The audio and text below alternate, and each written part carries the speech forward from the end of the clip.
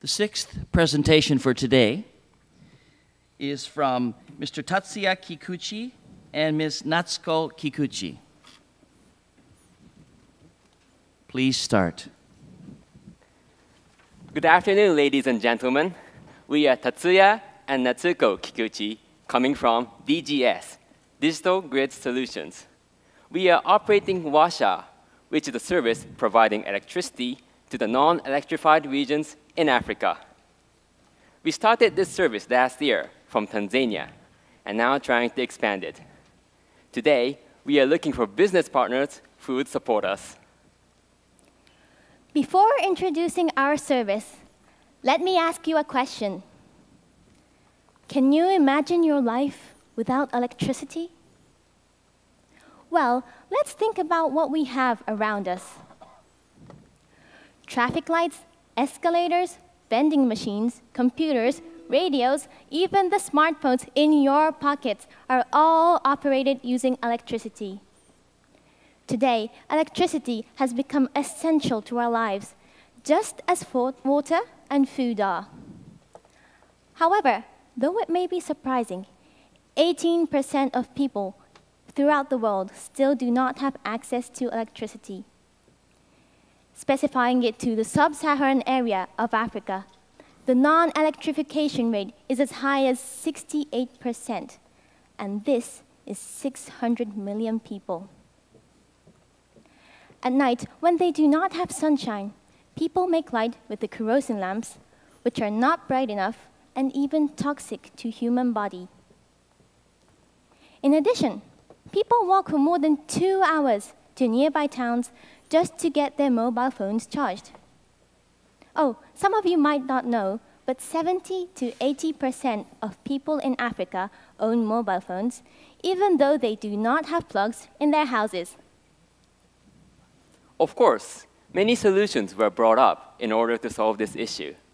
However, most of them ended up unsuccessfully.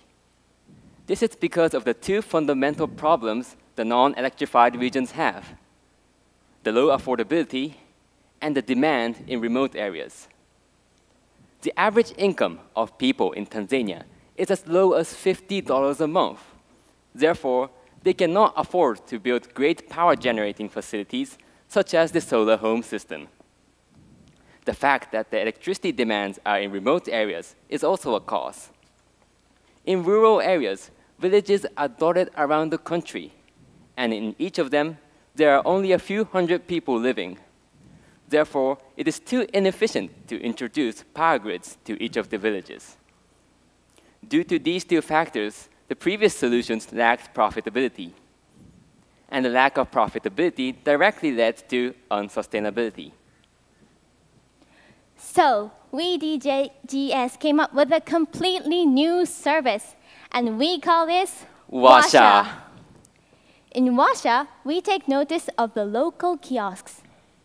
Kiosks are small stores selling daily necessities, and it can be seen in every village.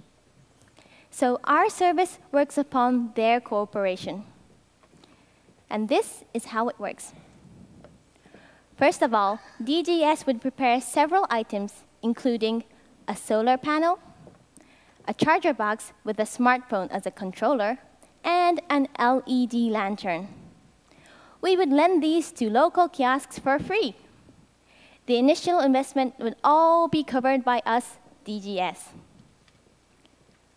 Local kiosks can generate electricity using the solar panel and provide them to customers, who would be the local residents. Customers would pay money in exchange, and the sales profit would be shared by kiosk owners and DGS. So, what does it mean by providing electricity? Well, Washa has two main services: the charging service and rental service. Customers can bring their mobile phones and charge them at kiosks, or borrow some electronic appliances such as the LED lanterns from them. So, this is the LED lantern. Nice orange, and it's quite bright, isn't it? Of course, you can use it as a torch, but if you hang it from the ceiling, it becomes a room lamp. What's more is that you can also charge your mobile phone by connecting it using a cable, like this. So it can be used for various purposes. And this is how Washa works. The whole system would be supervised by DGS online. By the way, how could Washa overcome the two fundamental problems the previous solutions couldn't? Well, the key point of our service is the combination of our latest technology and ICT, Internet Communication Technology. This is the charger box we've invented. It can separate the generated electricity into small units, and this is our company's latest technology. Customers can purchase electricity just the amount they want. For example, if they pay 250 Tanzanian shillings, they can have their mobile phones half-charged. If they pay 500 Tanzanian shillings, they can have their mobile phones fully charged. Customers can purchase electricity with the minimum amount of spending. Therefore, even people with low affordability can purchase it.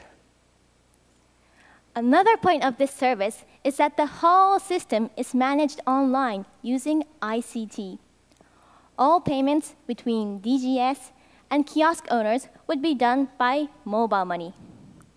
Since many people in Africa do not own bank accounts, this is a good way to make sure that DGS would be paid for its service. In addition, all sales management and customer management would be done online. For example, the amount of electricity generated, the number of LED lanterns rented out, the number of mobile phones charged, and so on. Therefore, even if the kiosks are located in remote areas, DGS can supervise them and check if they are working well. Again, Washa managed to overcome the two fundamental problems in the non-electrified regions. By combining our latest technology and ICT, Washa became both a profitable and a sustainable solution. In fact, we have figured out that with 500 kiosks, we can get enough profit. Last year, when we started this service, we only had 9. But in a year, we have expanded up to 200. By the end of next year, we are aiming to have as much as 1,000 kiosks. The introduction of Washa has already affected many people's lifestyle. The LED lantern is now encouraging children to study. As you can see, they can study under a brighter light, and the lanterns are no longer toxic to their body too. Also, kiosks can be open until late at night. Thanks to this, some owners even say that their sales have tripled. Now, at this point, Washa is a service providing electricity only for daily use. However, lighting up houses is not our final goal. We are aiming to expand it to other fields: education, agriculture, medical care. Washa can collaborate with anything. Its contribution is unlimited. Anyone interested? Please join us. We are looking for business partners who would support or collaborate with us. Have a look at this picture. You can see that there are still many areas in darkness. With your help, this can be changed. Let us light up not only the darkness, but also the future of people in darkness with Washa. Thank you.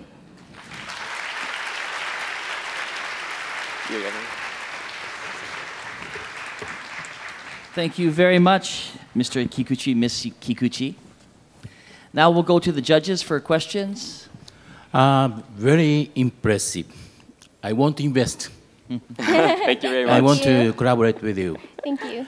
However, I want to know more in detail regarding the feasibility or economic point of views. How much I should pay for you, and to what extent can I get the return?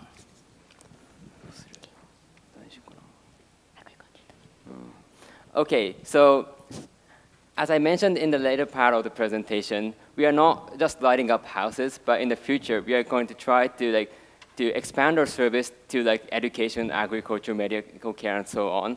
So this would be for example, for education, we are planning to make educational contents on tablet PCs, so that even in the rural areas, people can get some high level of education. So I am expecting people to invest on us onto the future plans of our service in Washa. Thank you very much. Okay, thank you. Second judge, please. All right. I also have a financial question, but mine's at the other end of the process. You said that money will be transferred from the kiosks to GDS electronically, but you also mentioned that most of the ultimate consumers don't have bank accounts, so I assume they would be paying cash to the kiosks. So my question is, who sets the rates that the kiosks charge? Do you decide that, or does the kiosk decide that, and what is the basis of that decision? Okay, thank you for your question.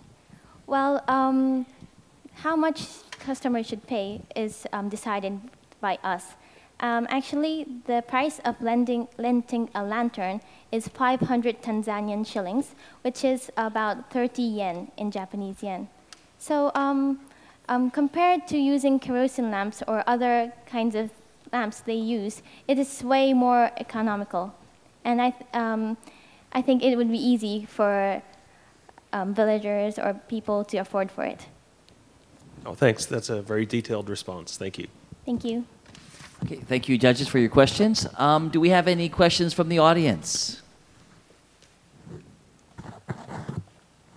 Okay, from the lady in the middle.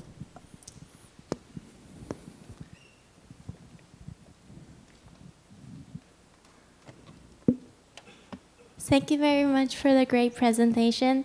My name is Nina Lili. I'm from Nagoya University.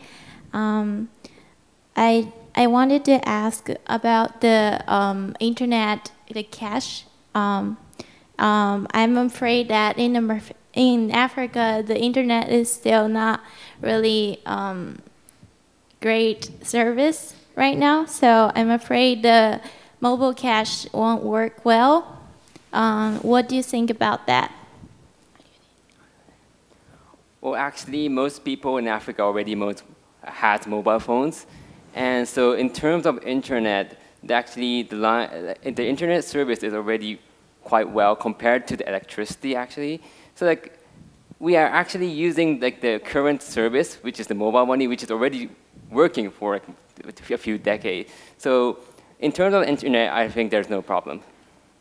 Adding to it, just as we Washer are going to have many kiosks cooperating with us, in many villages of Tanzania, there are already stations for mobile money, which people use. So we are thinking that they can use those kind of things too.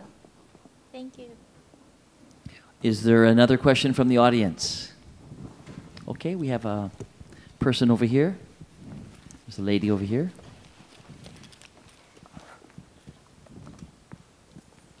Thank you for your great presentation. It was really interesting, and I think it's so reasonable. And my name is Yui Morisaki from Asia Pacific University, from Oita. And I have a question about medical care. In terms of medical care, if you have any concrete ideas, I would like to hear that. Thank you. Thank you for asking. Well, in many villages of Tanzania or Africa, each of the villages are really small. So as you say, there are not good doctors in each village or not big hospitals. So we are thinking about using our technology, the technology of dividing electricity and ICT to use it for remote medical cares. Thank you. Okay, thank you, Mr. Kikuchi and Ms. Kikuchi, for an excellent presentation. Thank you very much. Thank you. ありがとうございました。